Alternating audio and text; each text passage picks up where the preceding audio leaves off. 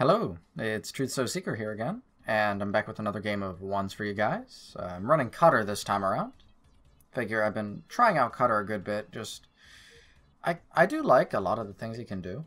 I think he's really fun to play, at least just to give a different experience from playing Covenant all the time. But the one problem I keep thinking is what would ever happen if you were to play against, say, Kinsana, because I just don't know what I would actually do to counter her. The same problems seem to persist with Cutter that they would in, say, Season 1. But anyway, we have a Cutter mirror in this game. So I'm going to try out the build that I've been talking about on and off lately, and that's with the triple barracks and going for a flamer rush. So I'm going ahead and I'm getting supplies from both of my guys here. I'm going to upgrade my supply pad, try and get that eco going.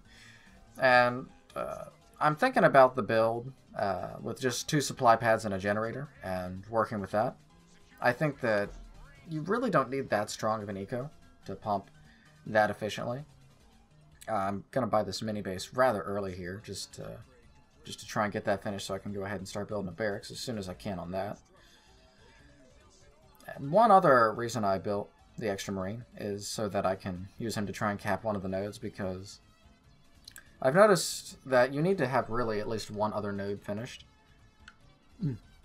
if you're going to make triple pumping work, because otherwise you seem to have a bit of a deficit in terms of power. So you see I'm queuing up a barracks. I queued up a supply pad instinctively there. I get rid of it here, but that should have been a barracks as well. I also should be getting ready for upgrading my generator, because I haven't done that yet, and I should also be looking to try and cap that node. I don't know, I feel like I could have played that opening a little bit better. I was kind of just breaking away from the original strategy, more or less, or the main idea that I was having in mind here. But yeah, I realized that I built that supply pad, so I'm going to go ahead and recycle that for a barracks now. And I'm going to go ahead and start capping this node. Something I should have also considered is the bridge comes up at the 2-minute mark, and it goes down at the 3-minute mark. So I should have sent something into the middle to be there so that I could reactivate the bridge at an appropriate time. But I didn't think of that at the time. I was thinking I could kind of just get something on there at whenever I was ready and just do it, but I wasn't able to. Also, I believe in the past you could put a marine in the garrison on one side and it would activate the bridge, and you could activate the bridge from it, but that doesn't seem to be the case anymore. I don't know if they nerfed or they fixed rather that bug, but I'm glad they did that, because that seems a lot more fair, at least, because having one side being able to activate the bridge from the garrison is kind of ridiculous. So yeah, I'm stacking up flamethrowers. I went ahead and locked my base. I guess it wasn't so necessary to, because obviously if they scout me and they see 2 barracks on my main and a barracks on my mini base here, they're gonna know something's up. So I guess I could have left it unlocked. I guess I was just trying to be a little bit secretive. But yeah, the bridge went down now. I tried to put that flamethrower in the garrison to give me sight, and I was sending this marine over to try and cap the node, but I see it has 2 marines and a flamethrower, so I'm realizing there's no way I'm going to be able to cap that, so I go ahead and just walk away. Also, that gave me some information, me seeing that flamethrower, that told me that he was also going flamethrowers, which did concern me a little bit, because theoretically if we both went flamethrowers, if I were to hit him, he would have defender's advantage, which would give him the edge. So that did concern me. However, I am going to basically just wait till I hit max pop and then actually throw stuff at him and see how that works. I'm kind of thinking, just looking back on this, if he were to go more heavy snipers and turrets, I'm actually wondering if he would have just been able to boom detect too, hold off my initial rush, because my eco is somewhat crippled from this build, and I could see him potentially taking advantage of that by, you know, again, just trying to go lighter into it and go more defensive. That could be a potential counter to this idea, is what I'm trying to say. Okay, so I was waiting for the bridge to come up, but I actually see that he was trying to push up himself, so I'm just going to go ahead and engage this here because I see he has a lot of Marines. Like he was going to mix of Marines and flamethrowers, and I was going solely flamethrowers. So basically my army is going to completely crush his, and I'm just going to try and push into him. I don't know if he has UNSC Raid 2 or not. I got the heal, so I didn't have to, which could have... maybe could have allowed me to kill some more of his units. You see I'm sitting at a nice 75 pop still, which is really good because I think I got a couple kills on his troops. Capping his node right now. And I honestly, at this point here, I should be thinking about recycling some of these barracks because I'm at max pop. It's very unlikely I'm actually going to be able to reinforce anything. So I probably should have just recycled them at this point and started to get my eco rolling more. Probably a supply pad, and then once that finishes, get a generator or something. I don't know if I was just thinking about it right there, whether or not to do it. But yeah, I've capped that node now, so I have both of the nodes on the edges at least. And I'm going to try and push onto his base to buy me some time here for the potential transition. Again, at this point, I should have really already started to transition. That's something I got to just kind of think about better, how to address that. But yeah, you see I'm queuing up a second generator at this point. I'm definitely going to be able to kill that base, and that had a heavy pad, so that's going to be a big win, being able to kill that. I'm going to send a flamethrower back because apparently I didn't quite kill it. But yeah, you see I'm just going to basically just rip through these turrets here and try and do as much damage as I can while I'm still on offense. He has that turret upgraded to anti-infantry, which is going to really hurt. Honestly, I thought I could take this turret out, but I probably should have just tried to aim his units down. Knowing what happened here, like you see my guys are literally just falling down and dying. It's kind of a sad sight, to be honest. But I have those two supply pads up. I'm going to go double garage. I was actually thinking of what I should be going for here, but I think double garage is fine. Because I'm getting pretty close to Tech 3. And if I can start making tanks, tanks are an excellent endgame unit. So if I can manage to just boom to that at this point, because I figure, okay, if I just build some turrets and if I have these flamethrowers play defense, then I should be able to hold any push he would do on me. Because he's got to walk the whole way around or wait for the bridge.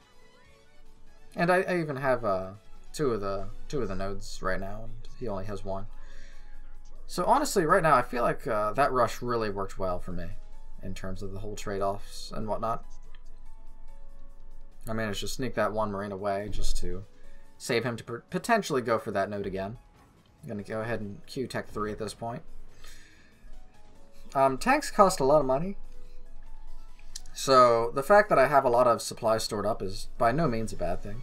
I'm going to definitely be hard-pressed for supplies in the near future. So you see I'm even upgrading these pads just because I want to have my supply eco really, really rolling. Once I get reinforcements, I'm actually going to want to try and get an air pad up on top of my double garage so that I can try and make Nightingales, because Nightingales are so incredibly strong of an option. See, I'm going ahead and I was thinking about upgrading that, but I actually kind of realized, okay, my power situation is actually ridiculously good. I have 3 generators, 2 upgraded, and I have a node. And since I'm only making tanks right now, I'm not going to need all that much power. I mean, I needed it for reinforcements right here, but other than that, I should honestly have enough power, plenty of power to double pump tanks at least. See, the bridge goes up now. I'm going to send my guy across, just to give me some more sight, potentially, on what could come. I'm going to go ahead and recycle these now because, well, I'm not going to be able to get much more use out of them. I was thinking about walking that Marine away, but I figured he was at least far enough out of sight that I wouldn't have to worry about that.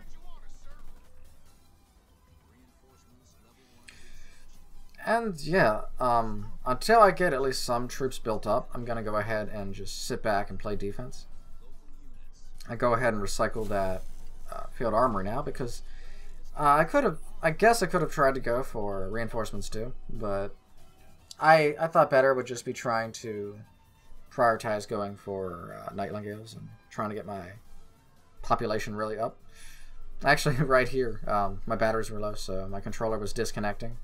and I was like, oh no, I need to I need to do something about it. So I'm going to grab batteries. I figured I would at least try and queue up things that would be worthwhile. So I queued up the level up for the tank, because that'll take a while. I wanted to queue up canister shell. I don't know if I'm waiting for that before I disconnect my controller. I think that's what I'm doing, honestly. So yeah, I'm gonna... Oh, and my controller disconnected right before I could queue it.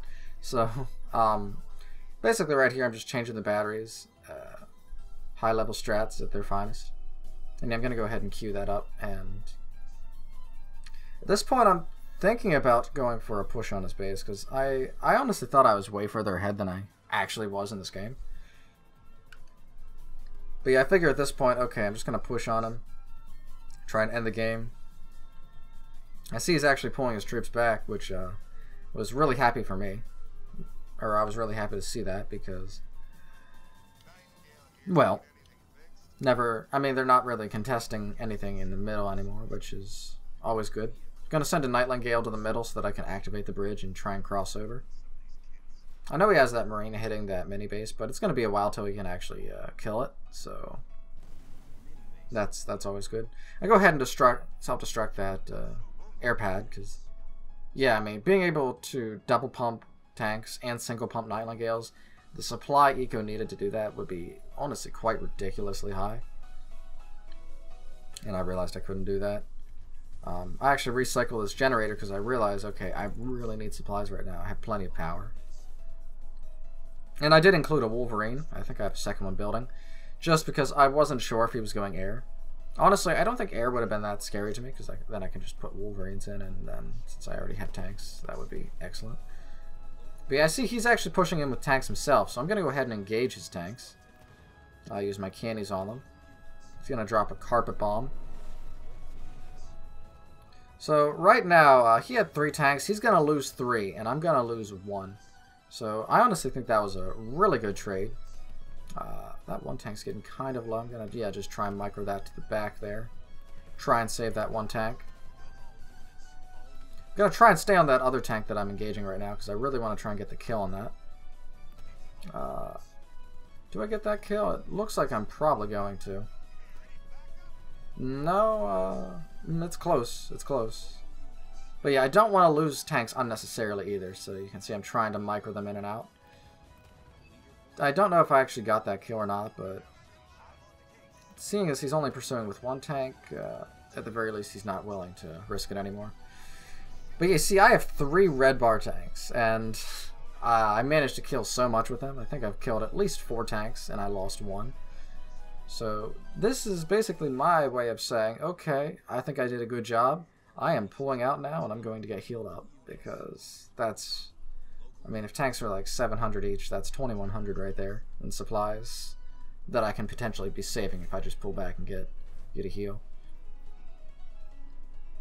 Again, like I've been saying, I think right now I should have just dropped a Cyclops, because that thing is so useful. And since it's on a timer to get it back, I think I should have just done it right away. I know what I was kind of doing. I was kind of trying to save up supplies for other things, but honestly, I think I should have just dropped it. Although, to be fair, I had my thoughts concerned on other things, mainly the protection of those 3 tanks, because again, they're pretty weak right now. Basically, almost anything can kill them, and I wanted to keep them alive. You look at that decap speed though; it's pretty ridiculous. I think the game was just sped up there, but even so, that was like a ridiculously fast speed to decap. So yeah, I'm rebuilding that air pad, because even though I won't be able to constantly pump, I really need Nightling Gales, obviously. So I'm gonna try and go for that.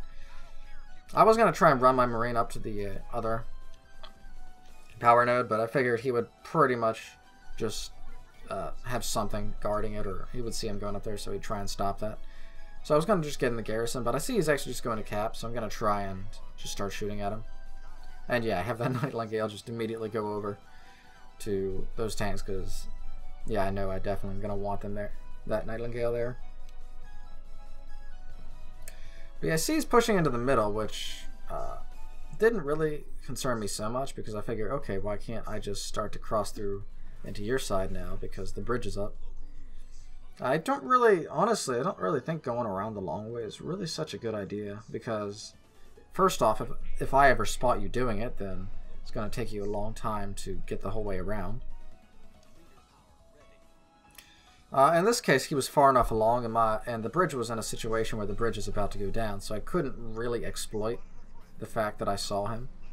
But if someone was able to, like if the bridge wasn't about to go down, I think this would be a lot worse for him. You see, I had to stop, and I had to try and select this because the bridge was down. And of course, I could have tried going for the base trade, but I figured, you know, I got a lot more tanks than him. So I figured I would play it safe and just come back and play D, because I figured my army was bigger than his. And I should be able to get a pretty decent trade-off. And of course, I tell that tank to go behind the base, and it's kind of just getting stuck on my base.